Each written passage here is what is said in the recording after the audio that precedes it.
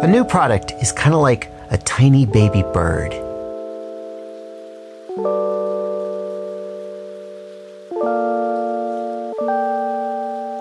It hatches out of someone's mind into an idea, and then there comes a time when it is kicked out of the nest and it must fly or fall on the ground.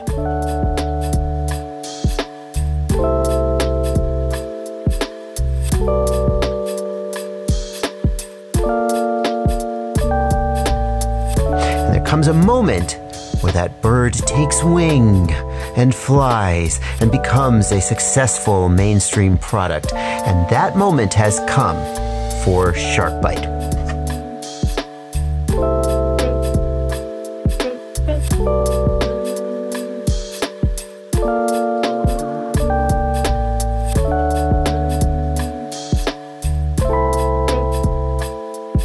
And this camera is the reason why. I'm Joshua Bardwell, and you're going to learn something today.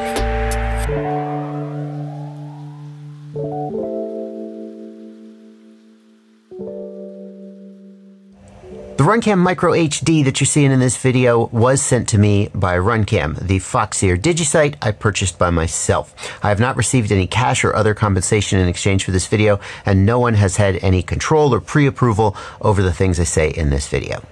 The first camera that we're looking at today is the Runcam Micro HD. It's a new camera for the Shark Byte video system. And some people are saying it's the best Shark Byte has ever looked. We're going to compare it with what I think is currently the best camera that Shark Byte has, the Foxeer Digisight. And we'll see some flight footage and other tests a little later in the video. But before we do that, I want to talk about why this camera is labeled HDZero Runcam and not just Runcam, and what that means for the present and the future of the Shark Byte system. You see, the way that a run of cameras normally works is the company like Runcam or Foxeer puts up the money, they make the cameras, and then they sell them. And whether that's a DJI camera or an analog camera, that's all internal to the company. But when Carl Zhou approached the camera manufacturers about making the best camera for the Shark Byte system, they didn't want to do that. And I'm not like spilling the tea here. This is not insider info. This has been talked about by Carl on Facebook and in other places. So Carl put up his own money and he paid Runcam all of the money to make this camera. And that's why the initial run of this camera was only 1,000 units. Runcam didn't have the faith that there was enough demand for Shark Byte cameras to do a much bigger run like would normally be done. And Runcam's not the only one here. The Foxeer Apollo, the new DJI camera from Foxeer, it also is coming out in a Shark Byte version, 2 identical cameras, one for Shark Byte, one for DJI.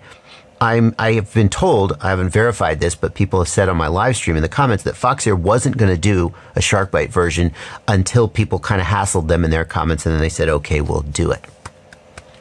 But the release of this Runcam HDZero camera has told us something very, very significant about Shark Byte, because this camera was released in lots of 200, and so far the first 2 of those lots have been released, and both of them sold out in under 2 minutes. They sold out instantly.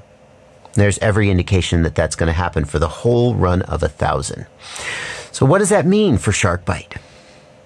Well, we'll talk about that more in the conclusion of the video. In the meantime, let's take a look at some flight footage from the Foxeer Digisight, and let's see how that compares to this new camera from Runcam, and if all the hype and demand for this camera really is worth it, or maybe you'd rather get one that you can actually get in stock.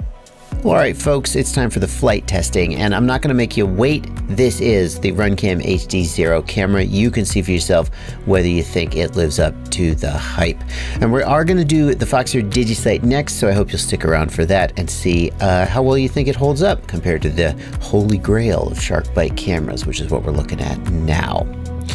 The first thing we're going to do is we'll go out to the field and we will just look at these trees. I did this on my recent DJI testing, and I think it's a great way of seeing how the camera handles shadow. There's shadows under the trees, there's bright clouds in the sky, and you can see the general dynamic range of the camera. How dark are the shadows versus how much detail you can see there.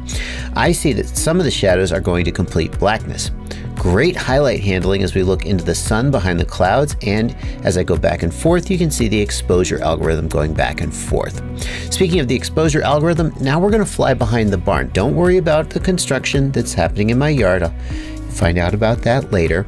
We're going to go behind the barn, and you can see right about there, it looked to me like the exposure algorithm opened up where you could see a little bit of detail going into there. So you can see what you think of that, and you can compare it side to side with the Foxeer Digisight as we get into the next segment.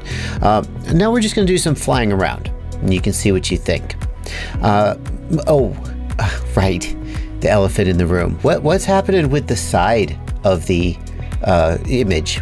Yeah, so the Runcam HDZero camera is shorter front to back than most other cameras of this size, and that means that when I mounted it in the 250 frame, the side plates, the camera plates, it was too far back, and the camera plates were in the view. On the Foxeer Digisight, you can just barely see it, but on this one, yeah, you'd have to find some way to push the camera forward, maybe with 3D printed or some kind of a bracket. Now let's fly through the trees, and I do this because I think flying through this scraggle and branches gives you a really realistic sense of how much resolution the camera is effective. Not just like a number on a page, 720p, but how much actual effective resolution and detail you can see.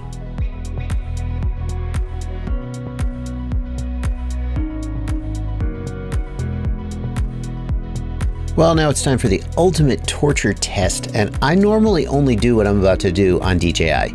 Analog and Shark Byte until now. I just haven't felt the confidence that flying through the woods like this, that I would be able to see the scraggle and get out of it, but let's do it.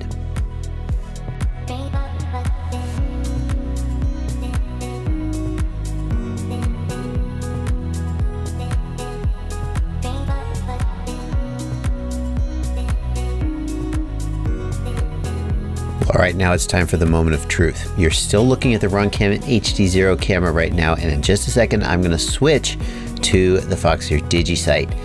Okay, here. This is the Foxeer Digisight with basically the same image. Hang on, go back. Runcam HDZero, Foxeer Digisight. Yeah. Well, I'm gonna let you draw your own conclusions, but yeah. All right, well, let's fly up in the sky and take a look at the image handling, the light handling here. The sky looks real good. Shadows seem a little bit darker. It feels like the Runcam has maybe just a little bit more shadow detail.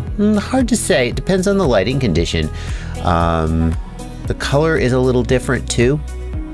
It sure feels to me like this one has less resolution.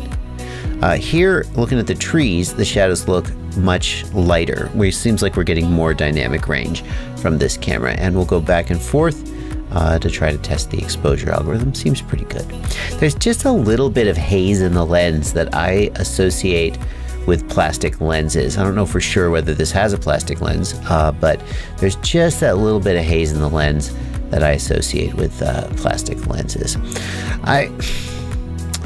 Looking at this footage here in editing, I see the flashes and speckles that previously were associated with my Wi-Fi network. We are on raceband 8. We definitely are on raceband 8. We are standing in the normal location where I fly, and I feel like I have to acknowledge that I mean, some people are going to say, well, why didn't you turn your Wi-Fi off like I did when I redid the last test? A lot of people fly in places where there's Wi-Fi, and yeah, the Wi-Fi access point is maybe 35 feet from where I'm standing, but you know, being on channel race 8 means that we're getting less interference than we normally would, but we definitely have to acknowledge that, especially when the signal is weak. Like right now it looks really good, but sometimes when the signal is weak, those speckles come back, and I just want to acknowledge it before the comment section blows up. All right, we're flying near the tree branches so we can see the details. It looks pretty good.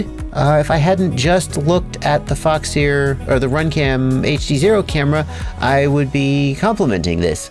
But having gone back and forth with these guys several times here in the quote-unquote editing booth, I gotta say, this one's good. But man, I feel like I said I was going to let you make up your own opinion. Okay, you go right ahead and do that.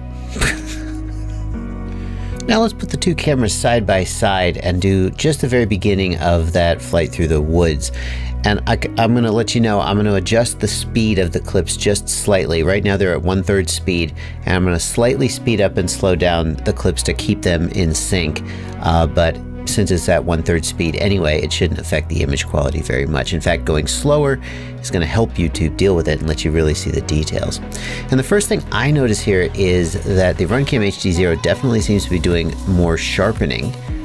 It looks like a little bit more of a sharpened image, whereas the Foxeer looks softer, but it also sure looks to me like there's just more resolution on the Runcam, not just fake sharpening detail. So that brings us to the end of the video, and as always, the question, should you buy it? And in this case, that question may be moot. If you looked at the footage, you compared the Foxeer Digisight to the Runcam HDZero camera, and you said that the HDZero is the best you've ever seen Shark Byte look, it doesn't matter because they made 1,000 of them, and they're releasing them as of today. They've done 200 camera drops, and there are 3 more to go, and they're selling out in minutes, and a whole bunch of people are annoyed that they want it and they didn't get to buy it. But that's good, because if you are watching this at some point weeks or months into the future, I hope you'll look down in the video description and you will see a link to where you can buy the Runcam HDZero camera if that's the one you like the best, or as of today, you could still get the Pro Sight. It's still in stock everywhere. Why is it not selling out? It's way, oh. Well, I bet there's a lot of people who already bought the Pro Sight and think the Runcam camera's better and are wanting to upgrade. My point is this. There's clearly a lot of demand for these cameras. And I hope that motivates, well, Runcam in this case, but also other camera manufacturers to start making more cameras for this system. Because as much as HDZero believes in the system and wants to make it a success, that's why recently the Shark Byte module was on sale for 99 bucks. Now the price has gone up to 150 bucks, but it's still, you could still get it at lower than the official retail of 250 bucks. They want people using this. They want it to gain that critical mass that says, hey, baby bird, you're not a baby bird anymore. You're soaring in the sky with the eagles. Or whatever. That's going to do it for this video. Thanks so much for watching. Happy flying. Patrons are the people who make all this possible. Not to disrespect you, because you're watching all the way to the end, which really helps the analytics. So I guess without you watching, none of this would be possible. But if you would subscribe or join my Patreon, $2 a month or more, it's up to you. Or at the very least, you know, leave a comment or click the affiliate links and do the show. Isn't it a beautiful day? Man, the lighting looks good out here. What's up, y'all? Out for a walk.